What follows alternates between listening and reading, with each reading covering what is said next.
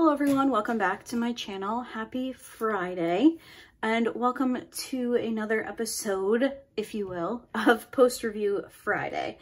On most Fridays, not every Friday, but most Fridays I like to talk about a diamond painting that I've recently finished.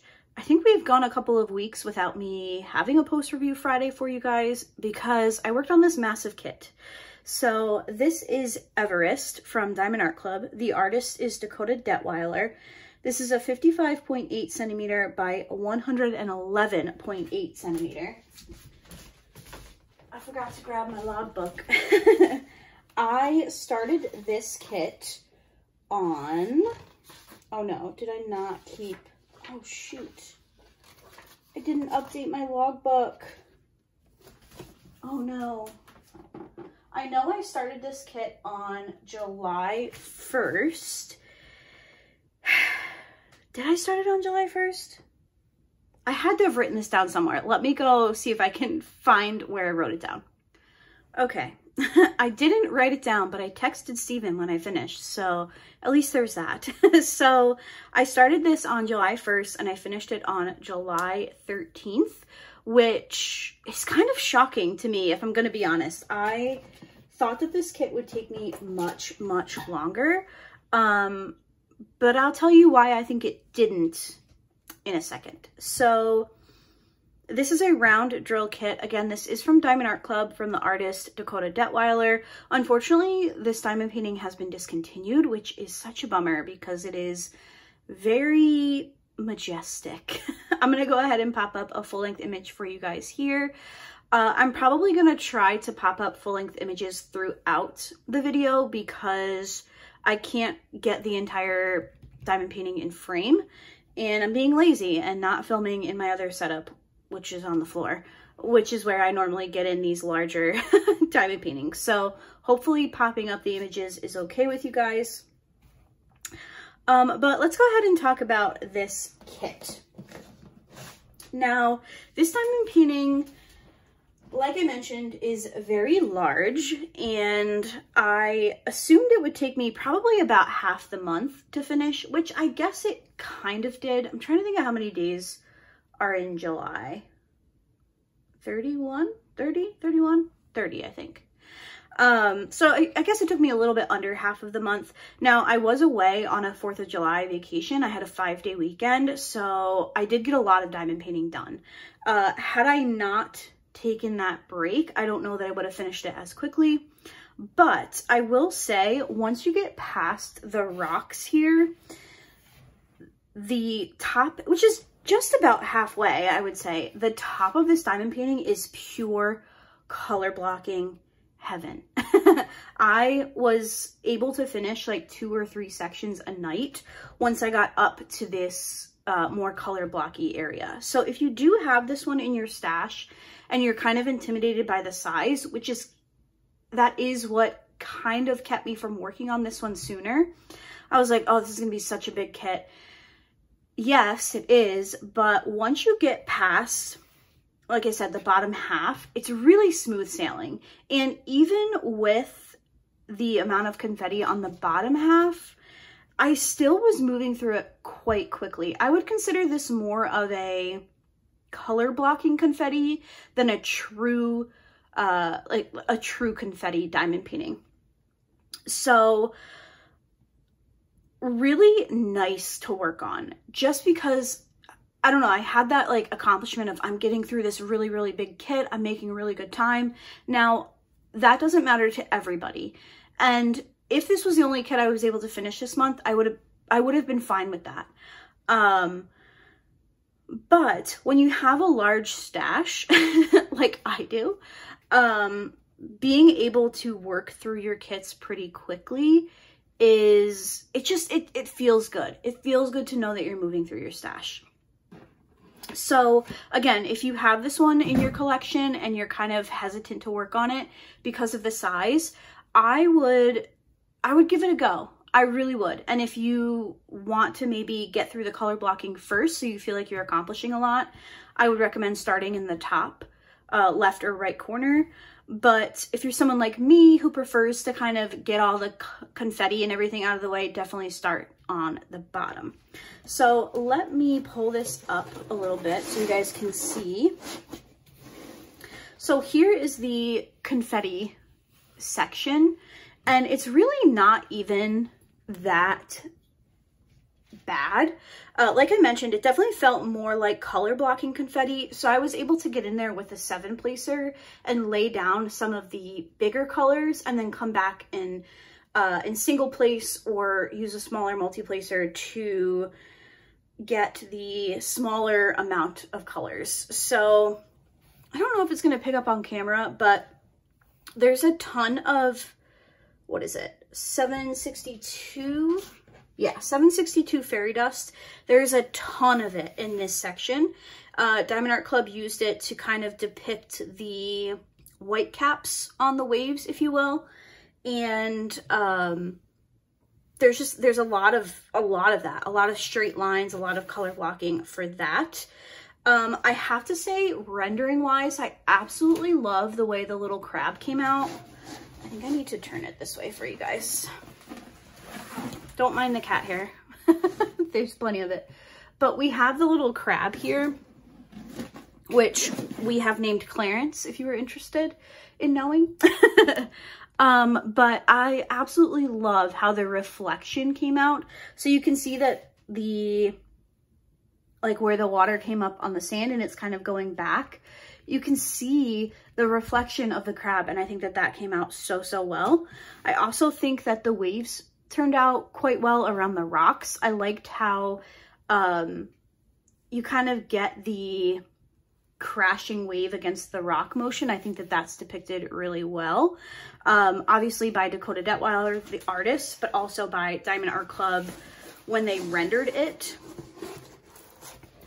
Let me pull this down a little bit so you can see the lighthouse, which is just so big.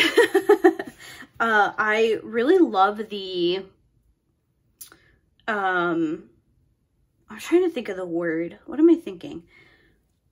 The scale, I guess. I love the scale of how large the lighthouse is. I think that it's obviously our focal point, and it was really, really fun to work on this one.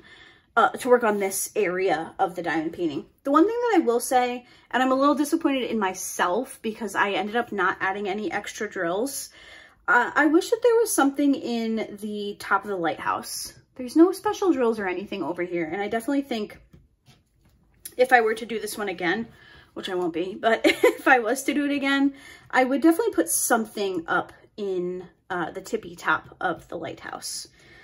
As far as the kit itself, I will say that I had some issues with the poured glue, which kind of is somewhat of a theme for me with Diamond Art Club. I think it's been a couple of kits since I've talked about it because it really hasn't been an issue, but I often struggle with the amount of poured glue on the canvases from Diamond Art Club. And it wasn't the entirety of the kit, it was just small little areas. So I would open my section and I would get ready to place my drills and I couldn't get them off my pen because there wasn't enough glue or it was really slippery or what have you. It wasn't bad enough to tick me off to not finish the kit. I just pushed through it. And like I said, it wasn't large areas. It was maybe like a small part of a section that I was working on. So not the end of the world. It was definitely doable. But I do sometimes have that problem with Diamond Art Club kits. I've actually been thinking about buying their, they have their adhesive in a bottle that you can put back on your canvas to kind of revive the stickiness. If any of you have used that, please let me know what you think, because I might pick that up with my next Diamond Art Club order. Otherwise, the canvas itself was great. The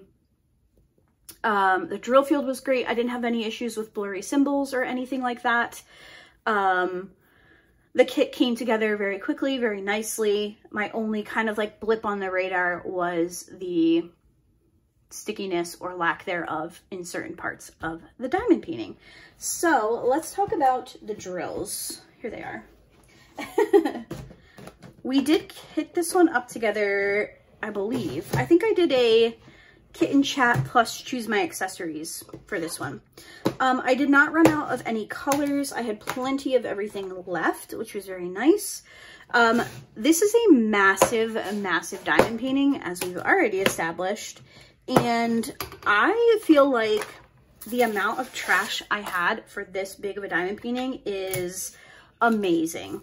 Now, I don't really love Diamond Art Club's new rounds. Their old rounds were my favorite. I have talked about that many, many times on my channel. I think this is probably the best kit that I've worked on with their newer version of rounds. I don't know what version we're on right now, but this kit came out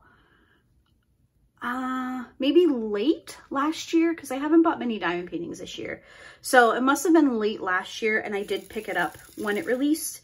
So these are somewhat new round drills from them, and I was pretty impressed with them for this particular kit. This is definitely, like I said, my best experience with the newer rounds.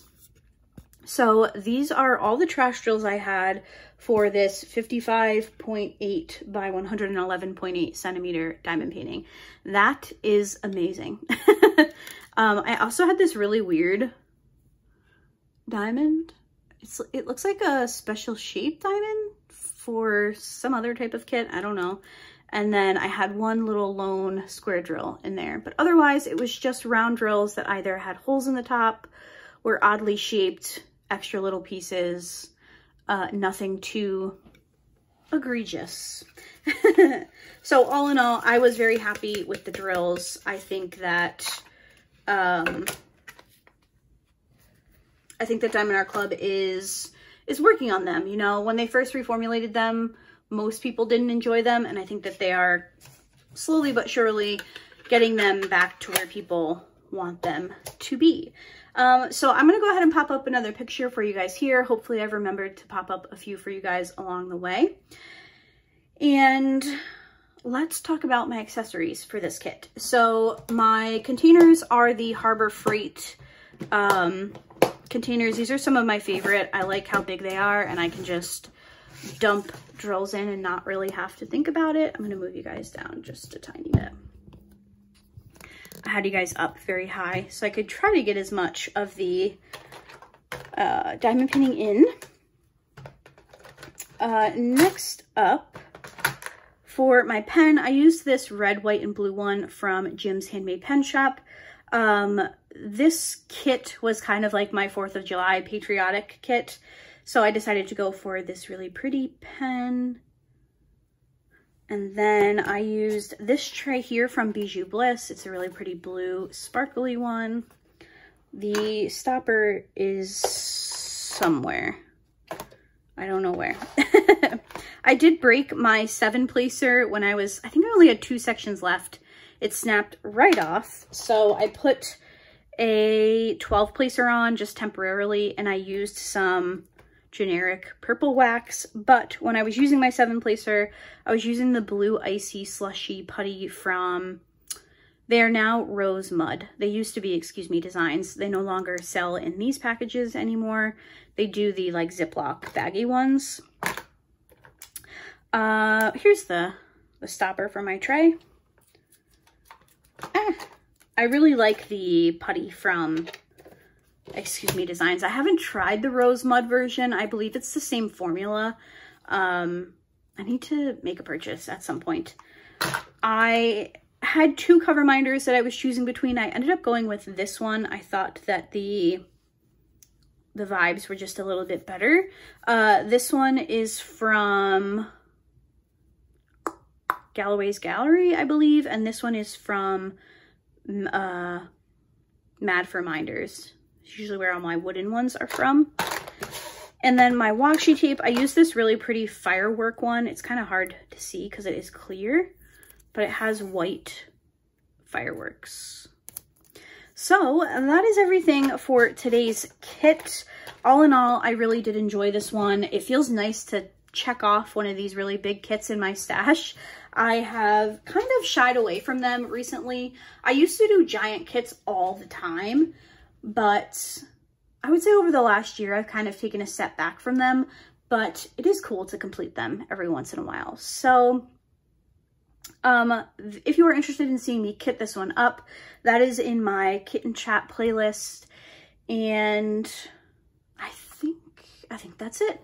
Thank you guys so much for watching today's video. I hope everybody has a great weekend. I will be back with you all on Monday for, I believe it will be a whip and chat. I don't think I'll be able to finish my current project before then. So I hope everybody has a great weekend, and I hope to see you all on Monday. Bye.